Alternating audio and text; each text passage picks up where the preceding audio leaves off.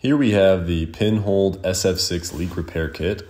We have an instruction manual, some mixing cups and popsicle sticks, a preset torque wrench, some latex gloves, some waste bags, the PinHold disc and bolt,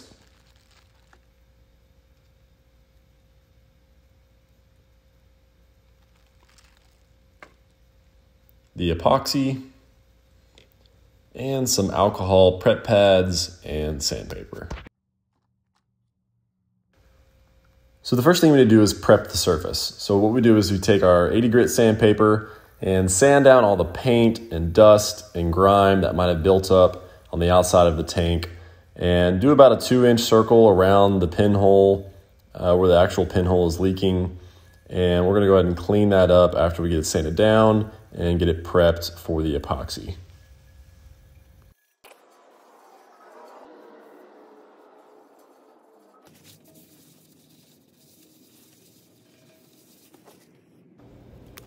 Now we can go ahead and glove up so that we don't get any epoxy on our skin.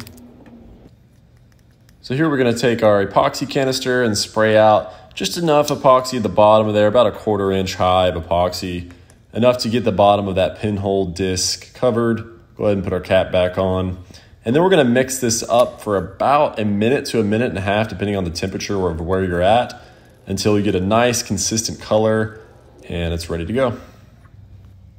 Now we're going to take our popsicle stick and smear that epoxy onto our base of our PinHold disc, kind of like you're spreading cream cheese onto a bagel, using a decent amount to get a nice thick coating on the base so that you can smush it in and there's no gaps. Avoid having any epoxy cover the bottom hole, as we want the leak to still escape up through the top of that chimney.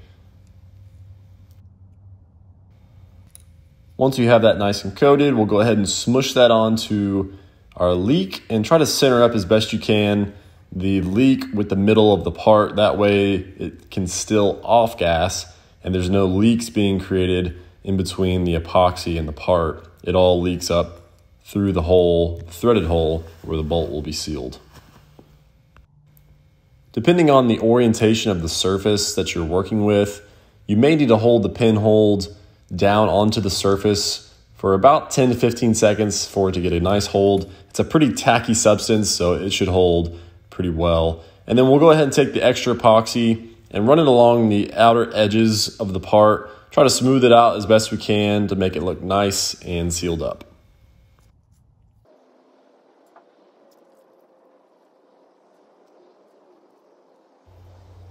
After about 15 minutes of letting that epoxy dry, we'll go ahead and hand tighten our bolt onto the PinHold base and take our preloaded torque wrench, which is set to 8 Newton meters, and you'll feel a nice pop once that torque setting is reached. Click. Now your leak is sealed and you can dispose of all the trash and you're good to go.